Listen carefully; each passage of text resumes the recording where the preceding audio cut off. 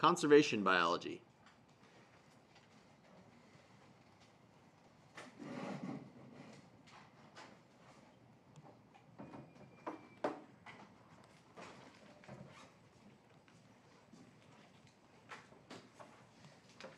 So there's really like two branches of conservation biology.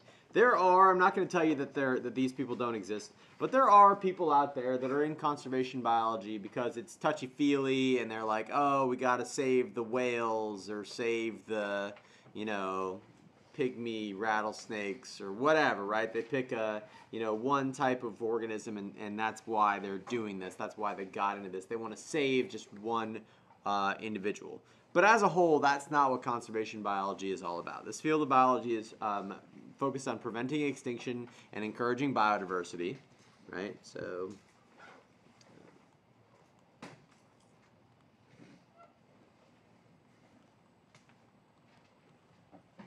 biologists that focus on preventing extinction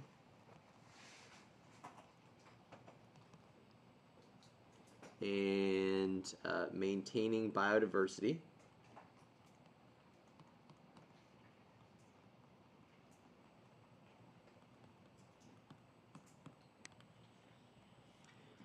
And really, the key to this, the key that most conservation biologists are about, is reducing human impact on the rest of the world, right? So that's what we want to aim to do.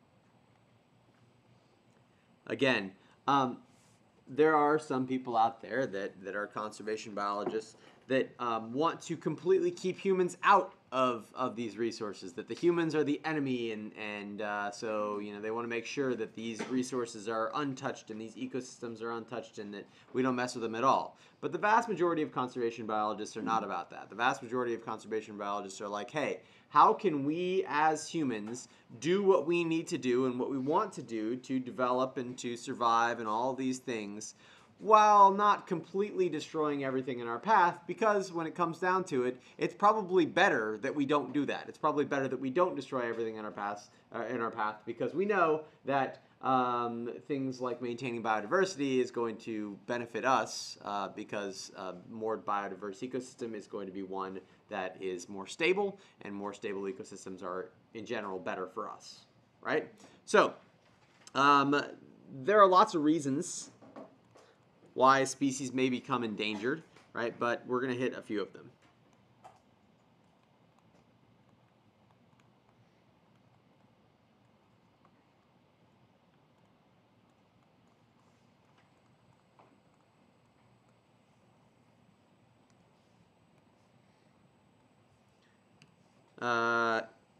Number one. The number one reason the species become endangered is what?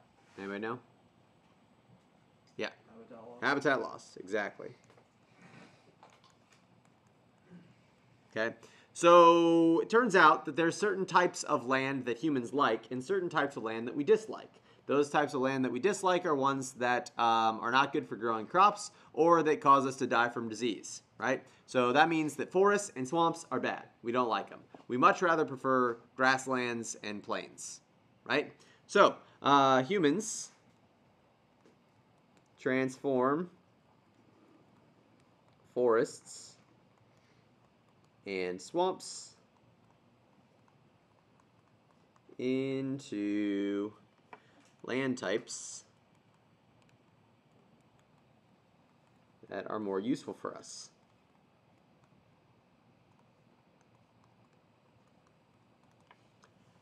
Our hometown here, Tampa Bay, is a perfect example of this. Tampa used to be a big old swamp, but if it was still a big old swamp, not only could not nearly as many people live here, but we would all die of various diseases that are related to living in the swamp.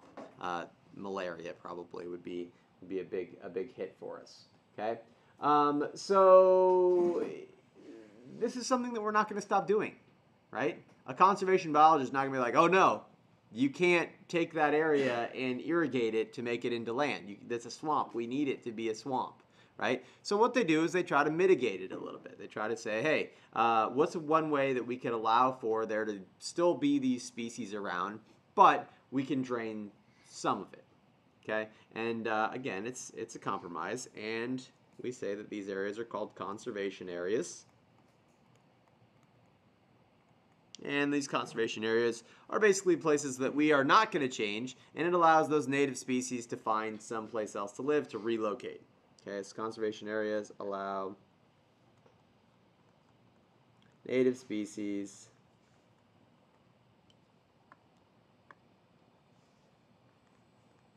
to relocate.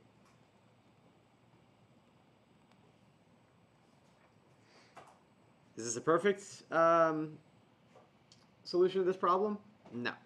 But is it a solution that mitigates human impact? Yes. Okay? All right. Habitat partitioning. Even if we don't take the entire land type away, we often need to at least get through it, right? So if you've ever driven across the state of Florida, gone through I-75 there on Alligator Alley, basically when you look either to your left or your right, there's nothing. There's just swamp on both sides of you for a long time, right? Now that's undeveloped land that we really haven't touched, but we built a pretty big freeway through the middle of it.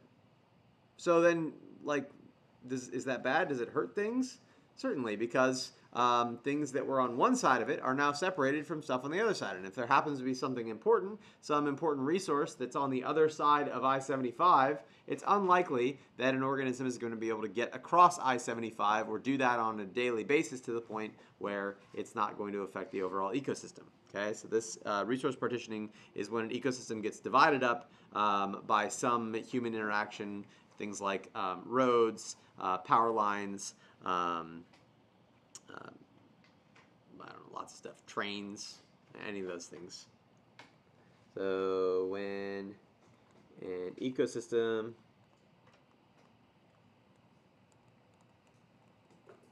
is divided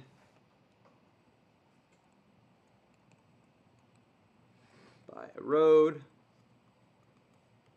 railroad, pipeline,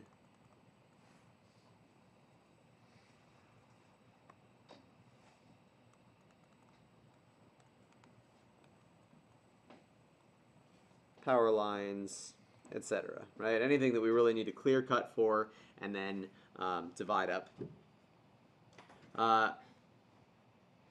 If you ever noticed on Alligator Alley, there are some ways that we try to mitigate this. Right? Every once in a while, you'll drive over a little bridge, and that little bridge has a big passage underneath it that's supposed to allow for wildlife to go from one side to the other, and that's supposed to help a little bit. This is a way to mitigate it. We call these wildlife bridges.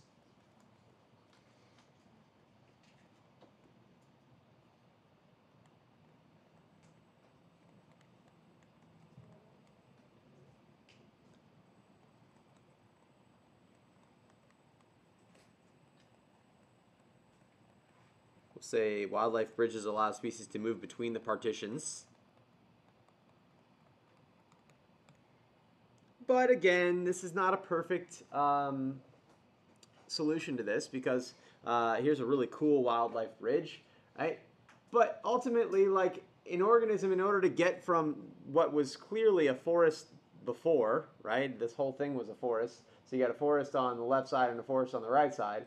They have to leave the forest and then go across this narrow passageway that has all these cars traveling under it. It's not exactly a comfortable situation for most animals to make this passageway across this. And they're not going to continually do it. Can they if they need to for some reason? Yes. But is it going to be ideal for them? No.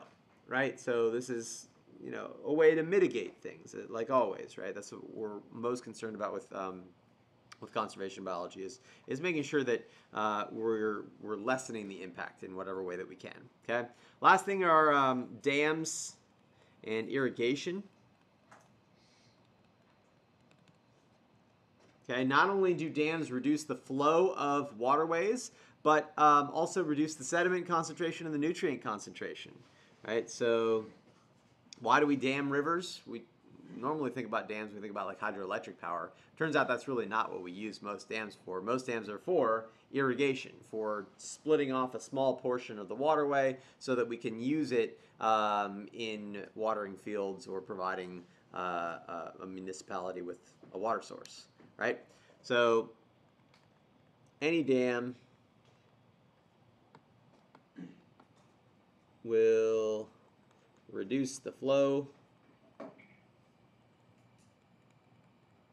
of the waterway,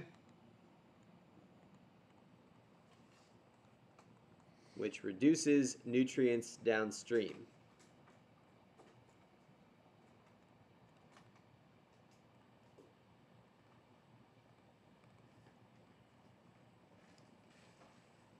And honestly, this is one of those things that we haven't found out a good way to irrigate or to mitigate yet. We don't know how you get around this. We still do it. We still take raging rivers and reduce them to tiny little creeks with all of the irrigation that we do. And we need the water. And so there's no great way to get around this. No good way to mitigate that problem.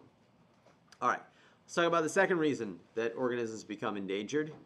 That's invasive species.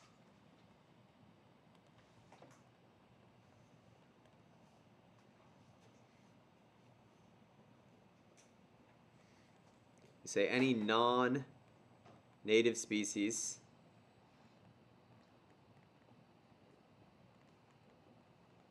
that outcompetes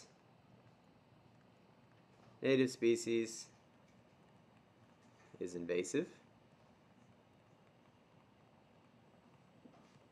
Okay, what does this term non-native even mean?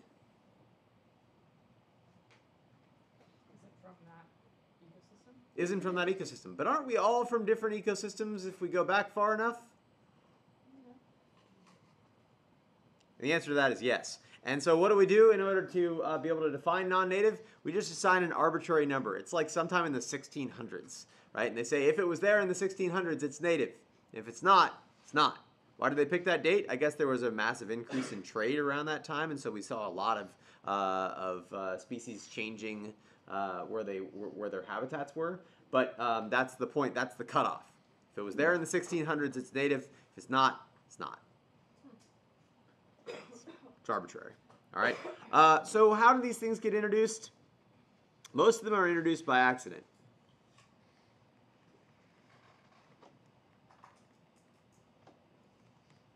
Okay, we don't mean any harm from this, but it turns out that we've got shipping and global trade, even travel. Right? That's why when you go to a different country, you go through customs and they say, "Hey, do you have any fruit with you?"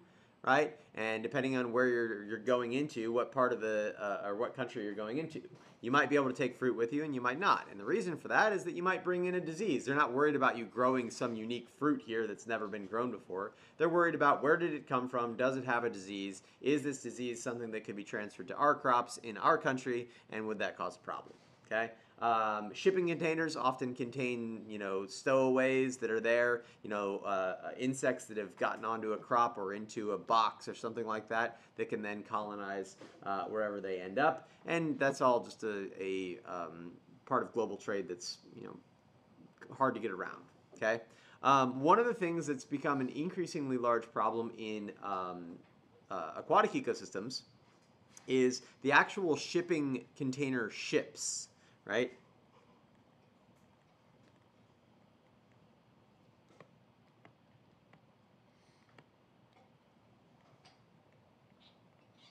Okay, and you don't need to draw this, but you might be interested.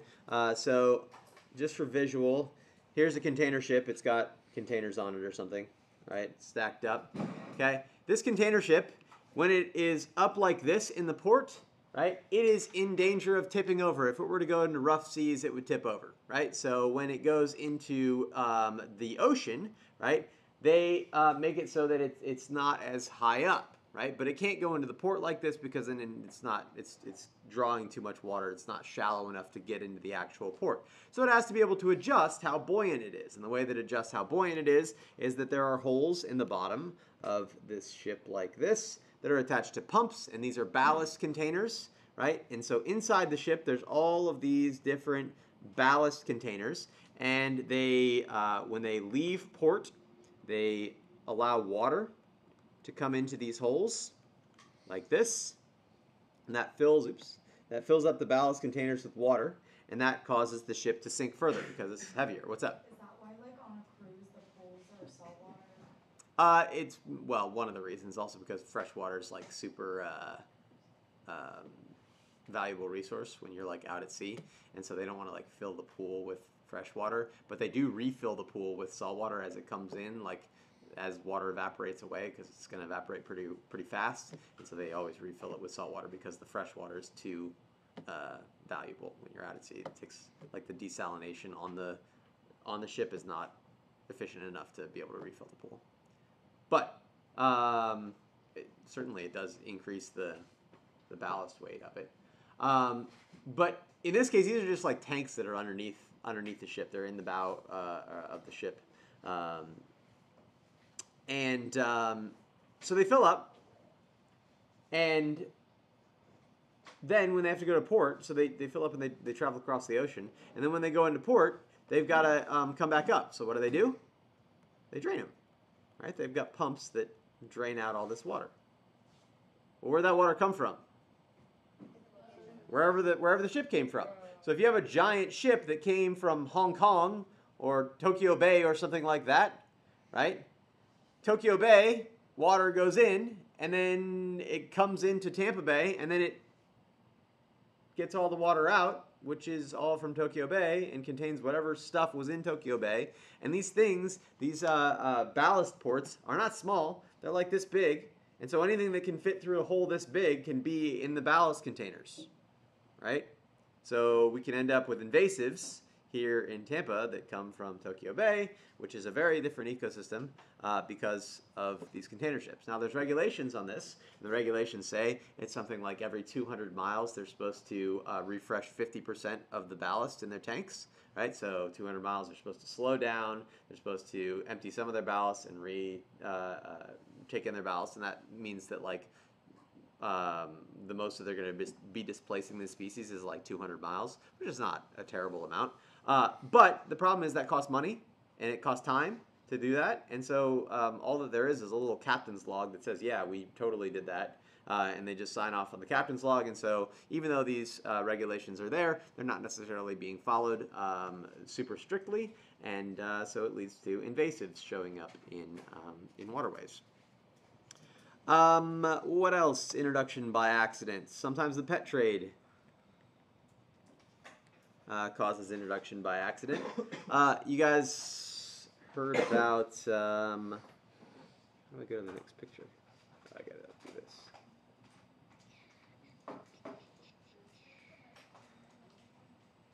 So here's a picture of a Burmese python eating an alligator in the Everglades. Right?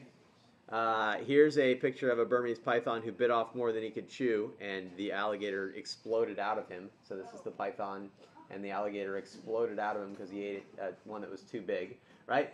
But the point is, Burmese pythons are from Burma, not from Tampa or from the Everglades, right? These are invasive species. And the question becomes, how did this invasive species, the Burmese python, get into the Everglades? Yeah? So, like, people wanted them as pets, and then they got too big, and they couldn't take care of them, so they let them out in the Everglades. Exactly. A Burmese python gets huge, and so you buy them when they're this big at the pet store, right? And then you keep feeding them, and you're like, oh, cool, now it eats, little mice. Oh, cool, now it eats rats.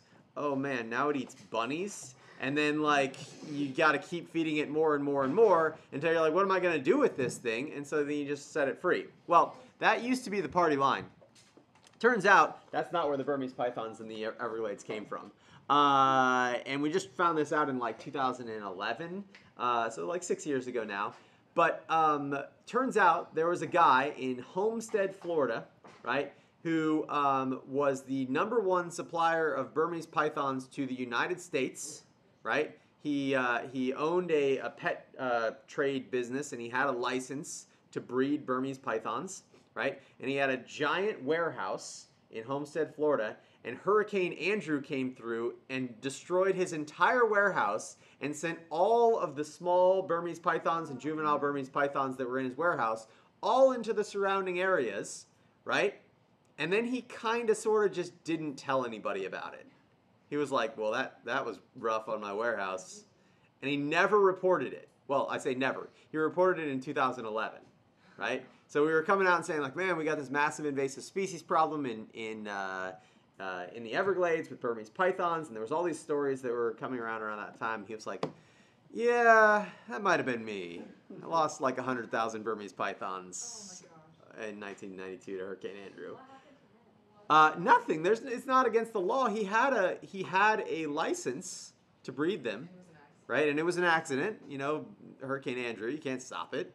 But it turns out that was not necessarily related to like one pet owner here and there releasing their pet, but a bunch of them being released at the same time. So I would classify that as an accident, right?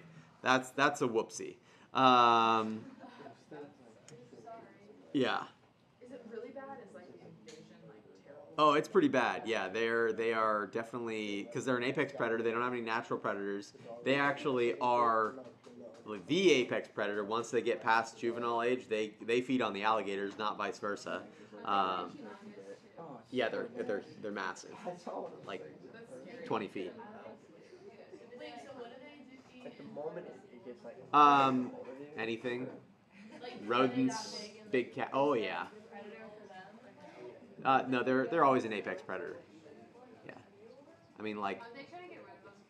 Yeah, they're trying unsuccessfully, but the way that they figured out that just capture. The way that they figured out that there was probably something going on in 2009, 2010 was they were doing DNA samples of these things, and the DNA from like all of them was almost identical, saying that they were like from the exact same family tree because they were all bred by this exact same guy in Homestead, Florida. Oops. Wait, they're all identical. Makes it how? Not identical, but just from the exact same family tree. So they're like inbreeding, and yeah. All right. So sometimes by accident, sometimes we do it on purpose. 100,000 snakes. You guys cover that? Okay. So sometimes for utility purposes.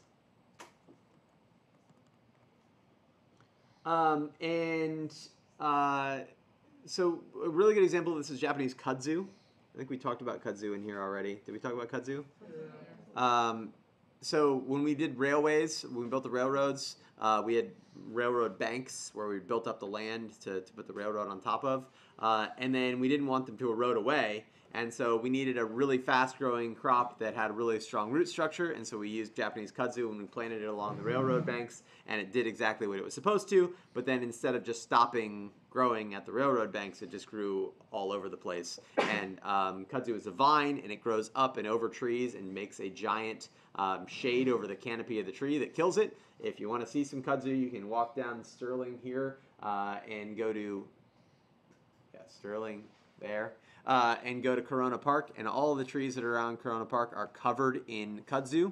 You can see the vine wrapping up around them and killing them off, and so the city has to come in and actually tear down the kudzu, but it's a losing battle. You can't tear it all down. You'll never get rid of it, all of it, because it's invasive and it doesn't really have any natural predators. Georgia has some serious problems with kudzu. When you drive through Georgia, you look out in the forest, right, and basically all you see is kudzu. Right, it's covering over all the trees. Yeah. Can you like genetically modify it, like in the DNA? The kudzu? Yeah, for something to like happen that it like can't do stuff. Maybe. The thing that's happening right now in Georgia is there's a specific bug that we're calling the kudzu bug now that eats it and acts as a pest. And so, as you can imagine, the carrying capacity of this bug has gone through the roof because it does eat the kudzu. Before it was called the kudzu bug, we used to call it the stink bug. And so it's this disgusting little bug that goes around and it eats kudzu. And so now in Georgia, it's like the most common insect because there's so much kudzu and therefore there's so much kudzu bug, stink bug.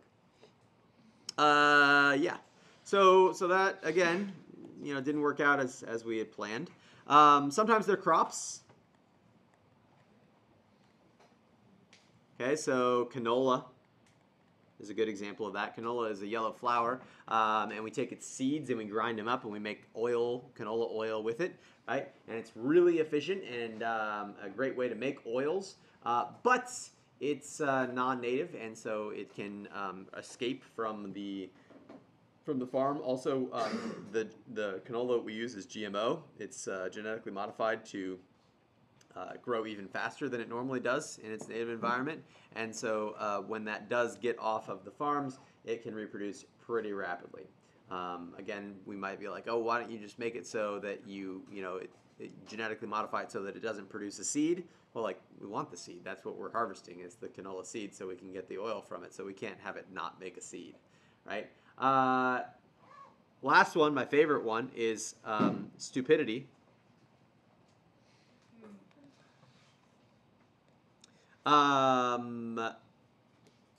Johnny Appleseed. Everybody ever heard the story of Johnny Appleseed? Guy went across the United States and planted apple trees. Thanks a lot, jerk. That's invasive now. Apple trees are invasive. Also, there was this guy who really liked William Shakespeare, right? And so one of the birds that's written about a lot in Shakespeare is the starling. And so he thought it would be really cool if there were starlings in the United States. And so he went around the United States and released starlings. And guess what? Now there's 200 million starlings in the United States, invasive species. Why? He liked William Shakespeare. That was the only reason. So people do dumb things. The starling is a good example of that. Wait, where are apple trees from? I think apple trees are from Europe. They weren't in the United States at all. Yeah. How about when people release a species to kill invasive species? Yeah, that's always fun when that happens. Yeah. There's a really good Simpsons episode about that, where they there's this lizard, and the lizard is eating the eggs of birds and then laying its own eggs, and it's becoming a problem. And so then they release these mongooses that kill the lizards. Or no, they release snakes that kill the lizards, and then there's a snake infestation, and so then they release mongooses to kill the snakes. And then there's a mongoose infestation, and then they release bears to kill the mongooses. And then everybody's just hiding in their house from the bears. Yeah, that never works out very well when we try to do that. They always just sort of take over. Didn't we try doing that with the mosquitoes, and that's where Zika kind of came out? That's where what? Didn't they try to do that with mosquitoes with Zika, where they genetically engineered them? Well, they engineered the mosquitoes, yeah, but they didn't. And actually, I think that worked pretty well. But they didn't release another organism to kill off the mosquitoes. Wait, they? What? Yeah, so there's this genetic variation of the mosquito that carries West Nile and carries malaria and carries Zika. And basically, they reproduce as normal for a generation, and then the next generation is sterile, right? So they want to take these GMO mosquitoes and release them in certain areas that have high mosquito populations because it will obviously reduce the mosquito population significantly. But there's all this pushback to it because people don't want GMO mosquitoes released in their area. It's going to cause some mutation that's going to make them the size of cats and then kill us or something like that. But they tried to do it out in West Palm Beach, and it got struck down. Yeah, there was all kinds of outrage and riots and stuff. Nah, that's false. The whole love bugs being made by University of Florida or something like that. Yeah. Love bugs are native. They've been around forever. All right. So that's it for invasive species. There's other reasons though. Overhunting, over exploitation.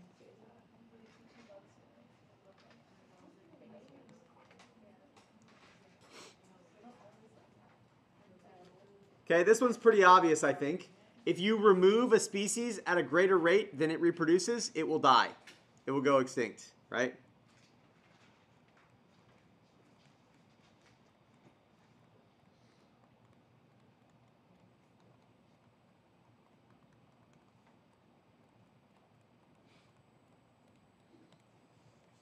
So if you're fishing, overfishing is when you remove the fish at a greater rate than they can reproduce, right? Overhunting, you kill the thing faster than it can reproduce. It's pretty obvious, right?